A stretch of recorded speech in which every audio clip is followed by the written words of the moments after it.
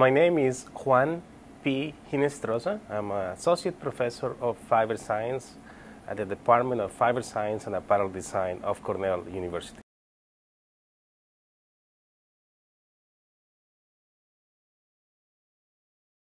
We opened the Textiles Nanotechnology Laboratory in 2006 when I joined the Department of Fiber Science and Apparel Design at Cornell University.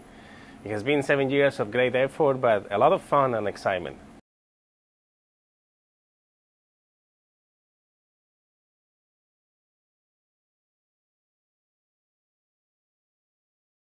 At our Textiles Nanotechnology Laboratory, we work on understanding fundamental chemical and physical phenomena that happens at dimensions below 100 nanometers. And it happens that this phenomena is highly relevant to polymer and fiber science. And what we want to do is to specifically aim this knowledge to modify existing materials, to create new fibers, and to develop new measuring techniques for this phenomena. And we are very fortunate that we are located in the Department of Fiber Science and Apparel Design, so we closely interact with students and colleagues that work on apparel design.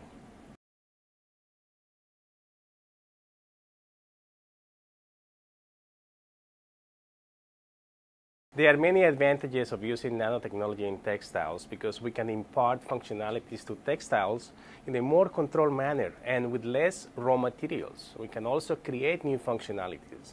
In our lab, we like to manipulate fibers into doing things they don't like to do. For example, we can make cotton to kill bacteria. We can make cotton to conduct electricity. We can make cotton to serve as an electrochemical transistor, or cotton to capture toxic gases or active compounds such as vitamins or cosmetics. So many advantages to use this knowledge at the nanoscale and apply it into larger surfaces like textiles.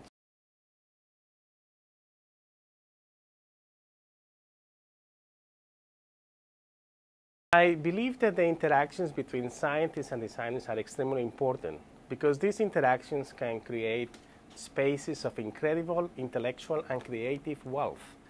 Scientists and designers follow two different ways of thinking, two philosophies. And if we combine those two philosophies, we can make our science more relevant and appealing to the community.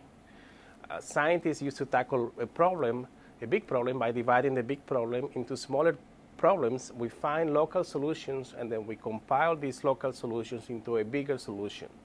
But designers have a more holistic approach. They see the final concept from a larger perspective, and they can actually come back down to the details.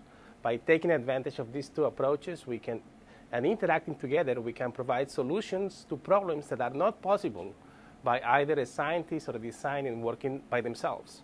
And I can say that I'm a better scientist, and my science is better because I've worked and interacted with designers.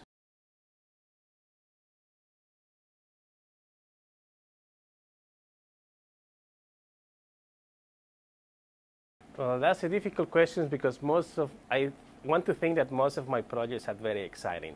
But my favorite molecule is cellulose, and specifically cotton.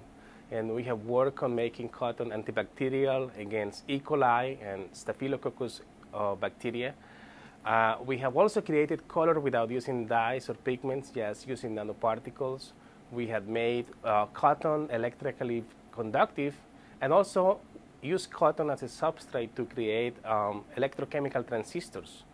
And we created cotton into a structure capable of capturing gases in a very selective manner and encapsulated compounds like medicines or vitamins or cosmetics. On the basic level, we also have discovered very unique phenomena and developed new techniques to measure existing phenomena that can produce better lubricants, better anti-static treatments, and better coatings for textiles. All these projects involve a large number of students over many years, students with different backgrounds, international collaborators, and funding agencies that have made all of them possible.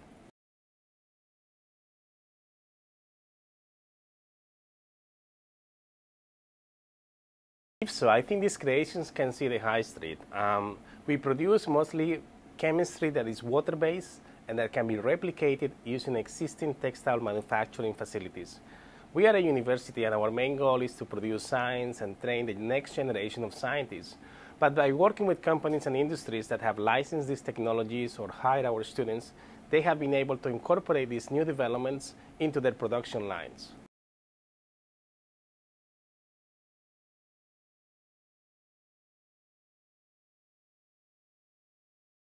There are many challenges for the interaction between scientists and designers because we are trained in totally different approaches and philosophies, so we have developed different sets of values or what is important to each one. For example, for a scientist, getting a publication in a high-impact journal and getting a lot of citations from your colleagues can be a very worthy goal. But for a designer, having a very well-critiqued and publicized collection or exhibit can be equally important. The trick is to respect each other's disciplines, and I believe that we can achieve better outcomes by interacting together. And take a look that I don't say working, I say interacting, because that's the key. It's these two disciplines interact at each step. Instead of simply dividing the task, we can achieve a better outcome. If you use the approach, I do this and you do this approach is only additive. You are adding expertise and skills. But by interacting with each other, we can create a multiplier effect, a much more powerful outcome. Perhaps the issues of scales and dimensions is a difficult challenge because we see small things and they see bigger things. We see the world with different magnifying lenses. But it's a great and fun experience, sometimes frustrating, sometimes challenging. I will say that other challenges can be people in your own discipline or in your own community that have a very traditionalist or Puritan view of your field. So I will tell you, when I started working in these endeavors of collaboration, I was given a warning by people in the science side that I was wasting my time working with designers. And I was reminded by the designers that I was not one of them. But the key is to smile and to move on and use that, believe that these multiplying talents can be a worthy goal. As I mentioned before, I'm a better scientist because of these experiences with designers. I still produce my scientific papers, my patents, my developments coming from a lab in a scientific traditional environment, but now I can make science more relevant to the community. And I can argue that it's equally complex to design a molecule than to design a dress. We just need different type of skills and interests, and we can work together.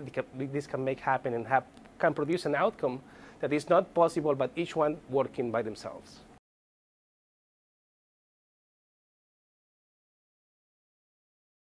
So the future is exciting and unpredictable because of nanotechnology, now we have unique control of matter at the nanoscale. So we can create unique functionalities in clothing that were not possible before.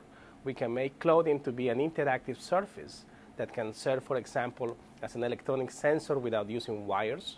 We can create textiles that can give you medicine when you sleep in your pajamas, textiles that will never get dirty, that can change the shape or the color as a response to an external or internal stimuli. I personally see a lot of potential in creating this type of fashion that responds.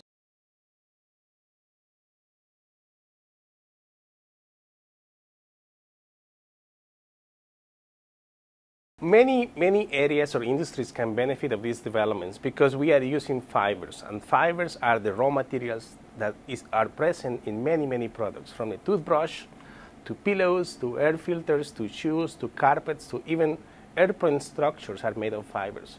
So I think these developments can be transferred to these industries and create new changes in new functionalities in different fields like preventative health, disease control, homeland security, medical and biological applications, and all of them can be great beneficiaries of these unique developments.